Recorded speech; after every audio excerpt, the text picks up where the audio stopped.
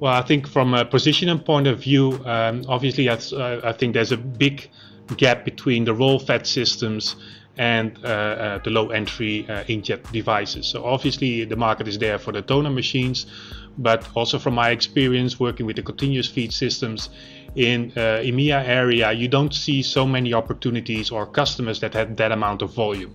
So the entry point from continuous feed is quite high. So even with the current cut sheet competitors that we do have, also their point of entry in regards to monthly volume is quite high. So I think where we are based, our entry point starts somewhere around 100,000 A4s a month. And I think we would find much more opportunities. But also what is particularly interesting is that for customers who are interested to moving to inkjet, they don't need to step up to such a high entry level. They can start, have all the benefits from inkjet technology, but then at a much lower monthly volume and start building it from there.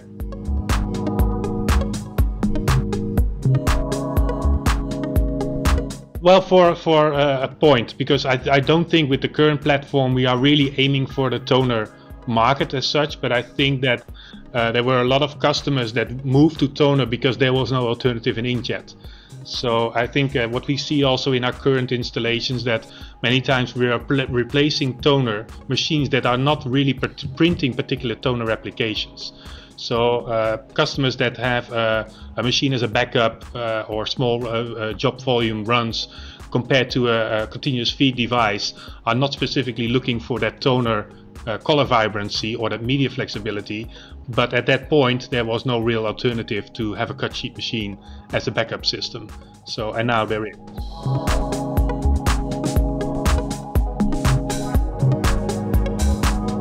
Yeah, correct. Of course, in terms of technology, it's 100% different. The whole platform as it is, I think everybody knows the benefits of inkjet, the reliability of the systems, the few moving parts that are inside the machine. It's basically a quite simple core technology. The substrate moves under the heads spray ink and it moves out. So the uptime of the machine is quite high, and also the maintenance, of course, and that's the main advantage, is quite low. So color consistency, all these kind of advantages that inkjet offers, that is what we offer in a small footprint platform.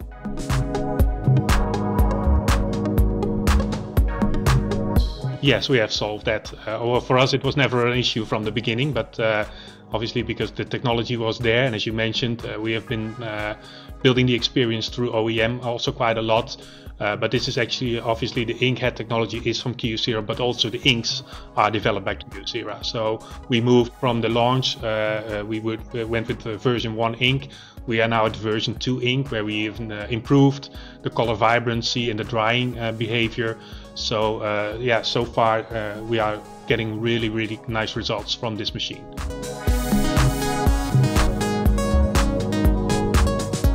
The reception has been, and of course I'm preaching for Kyocera, so forgive me if it sounds a bit colored, but but the customers are really more positive than I was hoping for. So we knew that they were probably a bit hesitant because Kyocera is a new brand, and it's of course you're entering the core processes of your customer, so they would be quite careful to step into a new technology and even a new brand name that still has to prove in this market that they can service and support everything direct.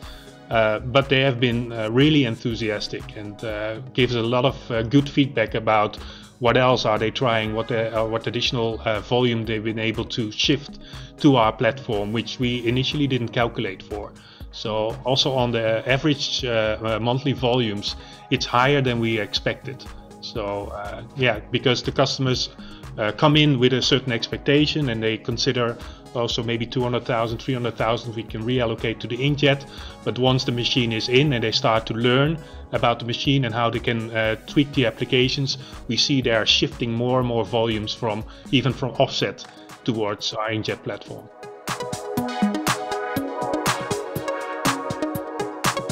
At the moment, we are mostly selling it to print service providers who are replacing, in the majority of the occasions, replacing their existing toner-based machines. So either it can be a combination between a color machine and a mono machine, that they shift everything into one inkjet platform. But we also have customers where we are putting it in complementary to their continuous feed systems, for instance.